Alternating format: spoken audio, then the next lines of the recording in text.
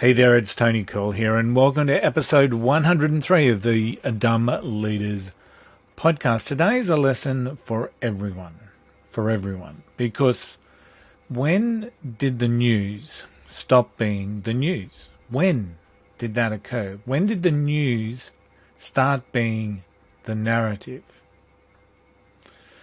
And it's a question that really just needs to be answered.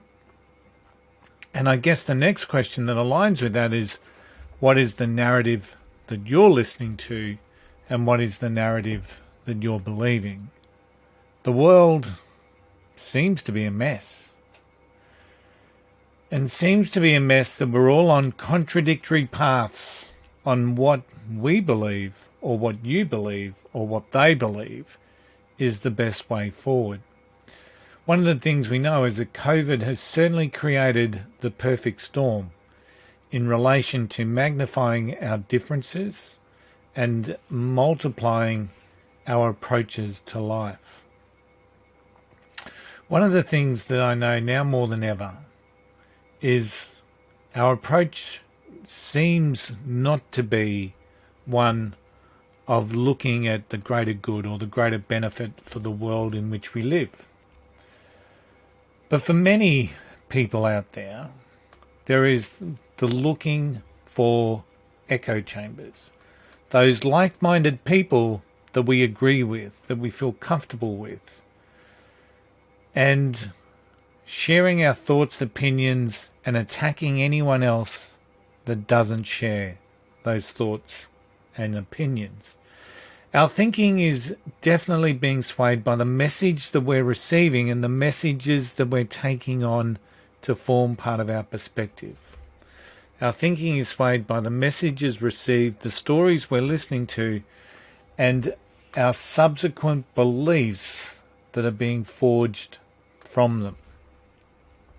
And more our tolerance and our respect for others that think differently is in being lessened by the minute. Minute.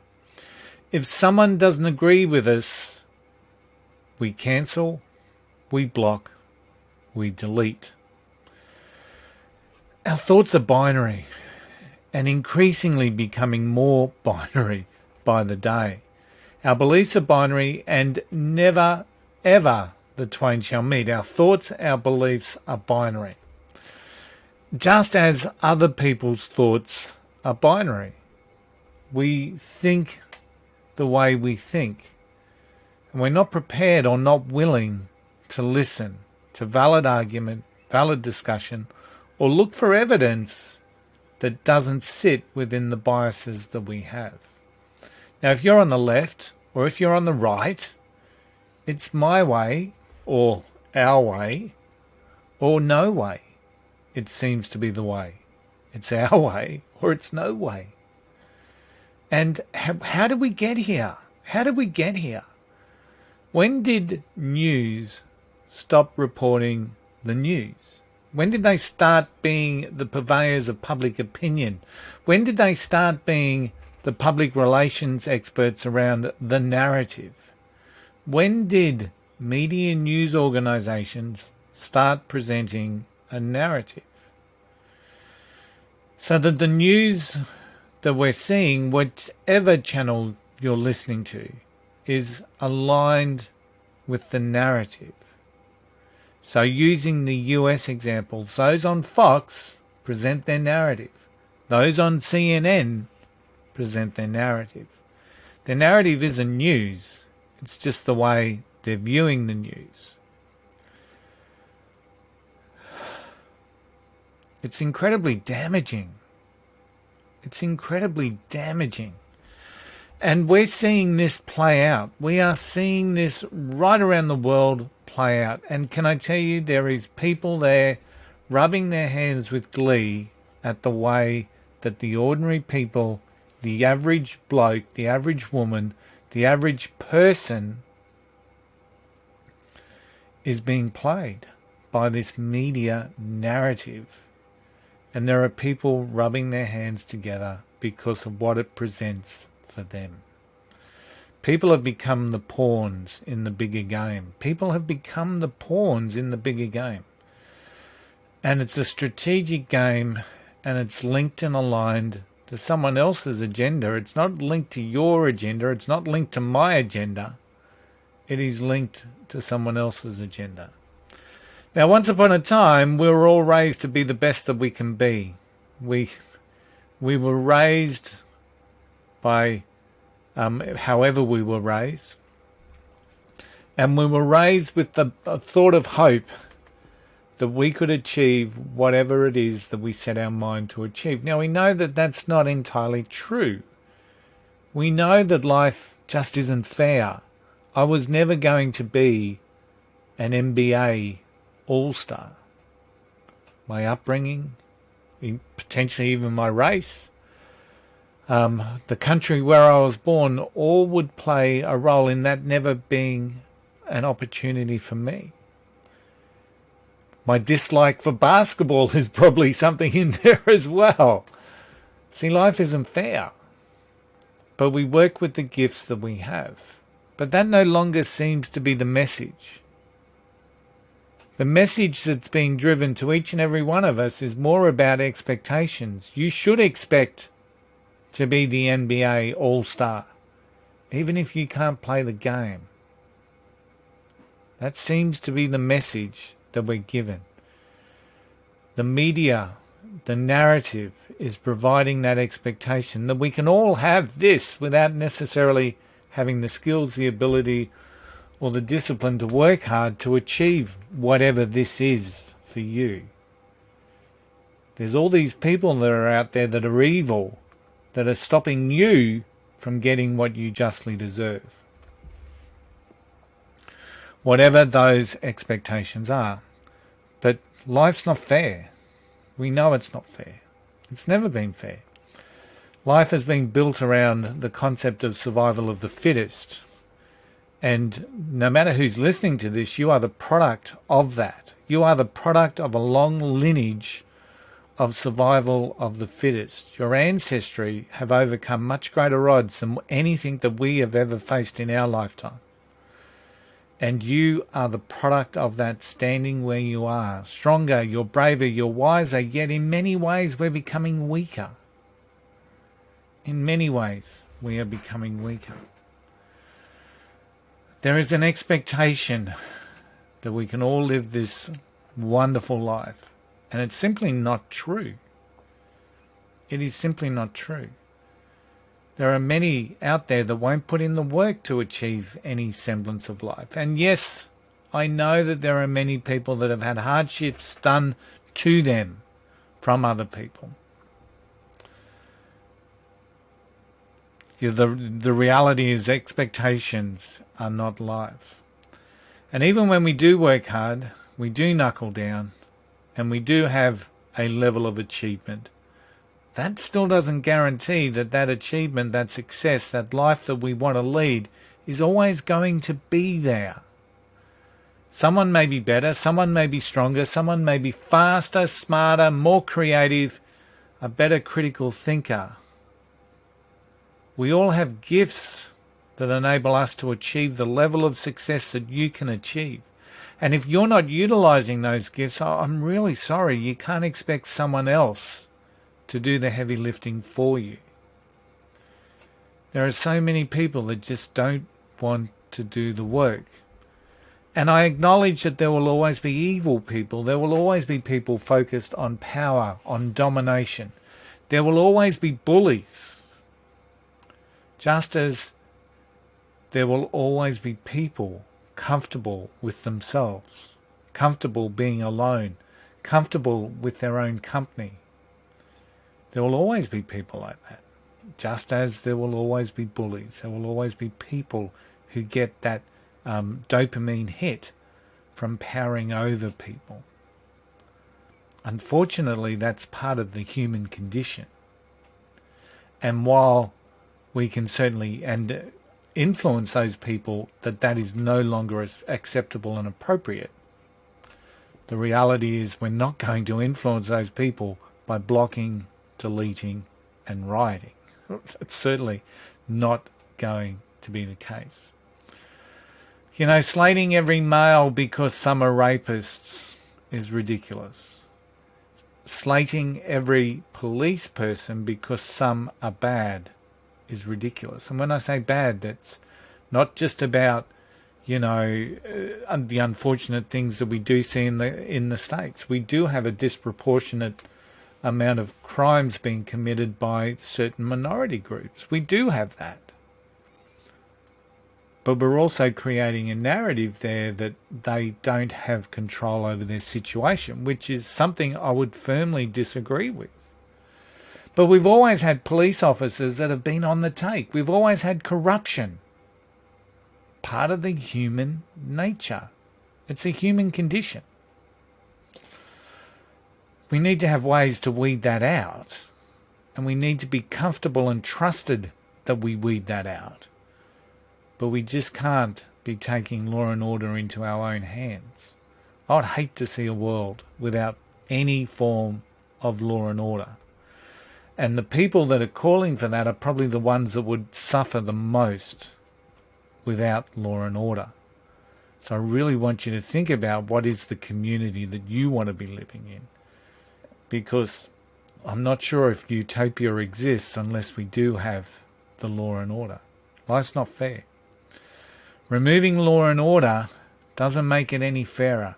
In fact, I would almost guarantee that we would get to a historically quick total unfairness in society, where the big would dominate, the powerful would plunder, and everyone else would be sitting there scratching their heads and saying, why did we go through that?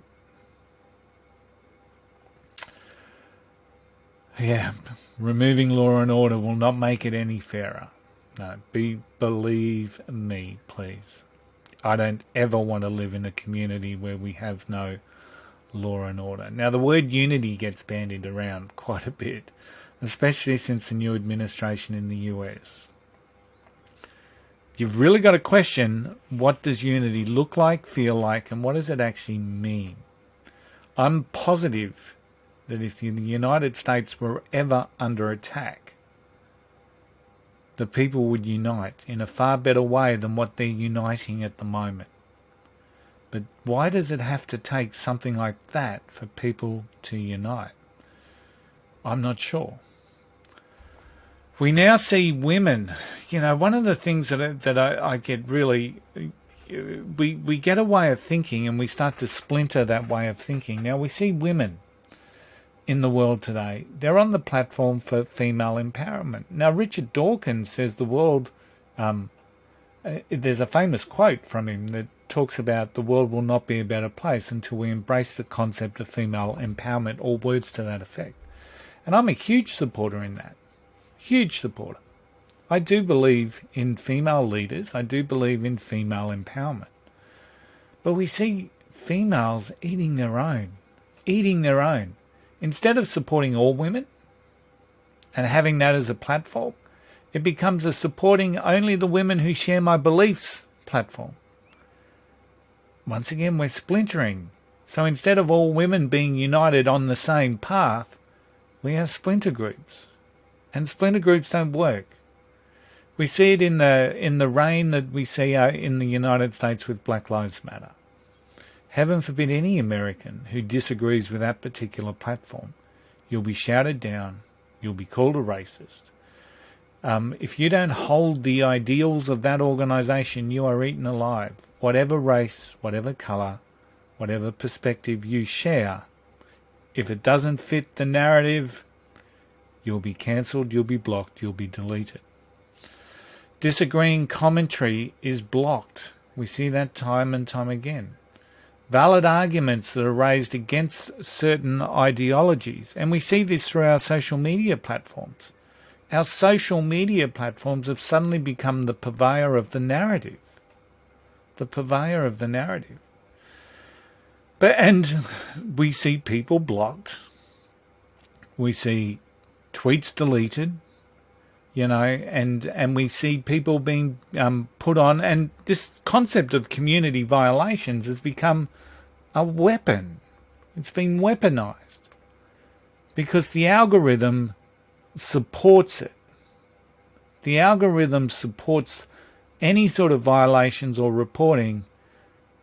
It supports that reporting as a weapon. And I'm not saying there's no hate speech out there in the social media world. Of course there is, and that deserves not to be there. But just because someone doesn't share your perspective and your thoughts, is that really the reason to formulate a mass campaign of a community violations? To get that person blocked, cancelled, deleted? There's some horrible keyboard warriors out there, I know that. They deserve to be, their comments deserve to be deleted. But the reality is, if they're not in the discussion, if they're not in the commentary, you're never going to change their mind. And the last thing that you really want to be doing is sitting in an echo chamber of people that think exactly like you, or that are going to pat you on the back for being the fierce warrior, sharing your opinions amongst everyone else who has the same opinion. That's not going to influence change. That's not going to create change. That's not going to create a better world. Respect, tolerance seems to be in incredibly short supply. We attack the individual. We mock the individual. We do not influence change through insults. We limit the impact that we can have as individuals, and we will never get the improvement that we're seeking by operating in this manner.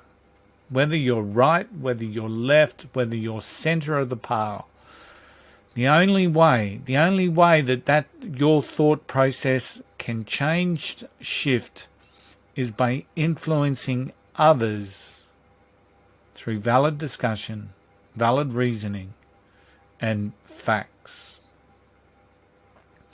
Otherwise, it's sad because nothing will change. And can I tell you, we need change.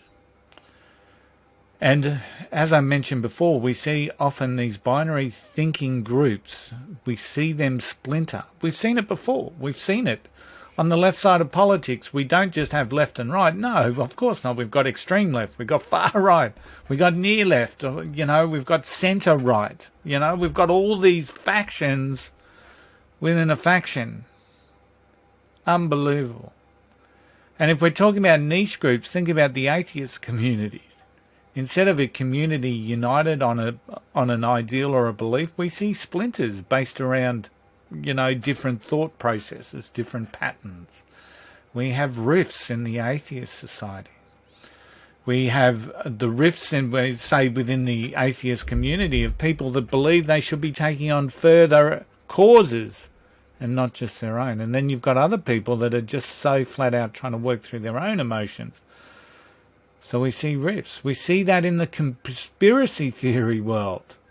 You look at the flat earth community, you would think a community that shares a belief that the world is flat would be similarly autonomous and common. But no, there's about 4,000 different models of what that could look like, and they've all got their own way of thinking.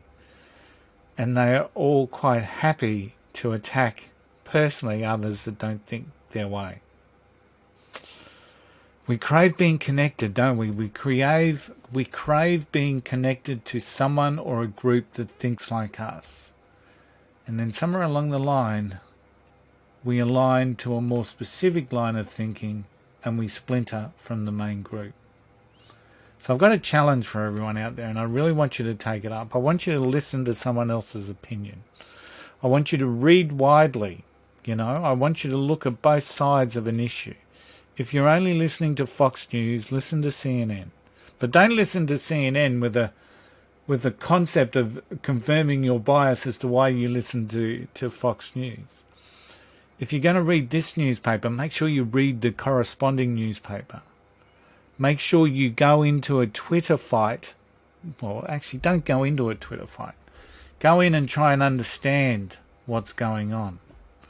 Even when we look at the election fraud issue that was raging in the United States, we see some people that believe the narrative that there was fraud, and you've got other people that believe the narrative that it was all debunked.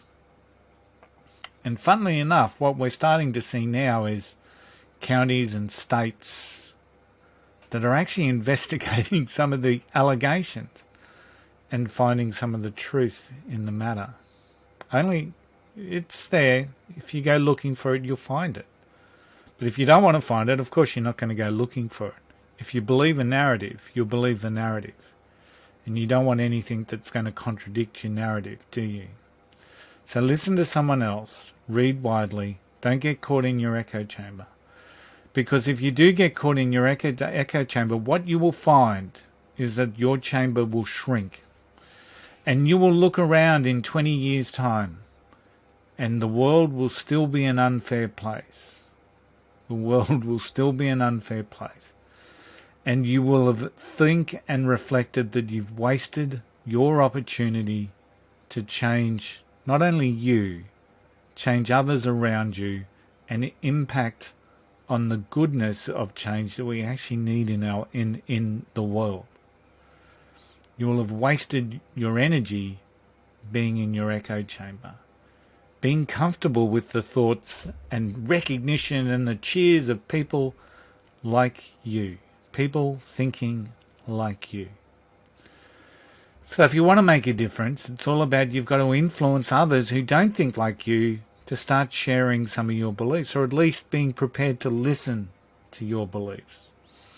And that is only going to come around by you being prepared to listen to other people's beliefs. Personal attacks, insults, they don't influence. People just drop out of the conversation. It doesn't change the way you think. You may think you've scored a win by blocking, deleting, or having someone drop out of the conversation, but you haven't. You haven't scored a win. You haven't changed that person. You haven't changed the way they think. All you've done is they've taken their energy somewhere else. If you want positive change, you've got to instigate influence. To get influence, you've got to influence people that don't think like you. How do you do that? How do you do that? Hey, thanks for listening. I hope that you've taken a couple of things away. I shall see you all again on the next episode of the Dumb Leaders Podcast.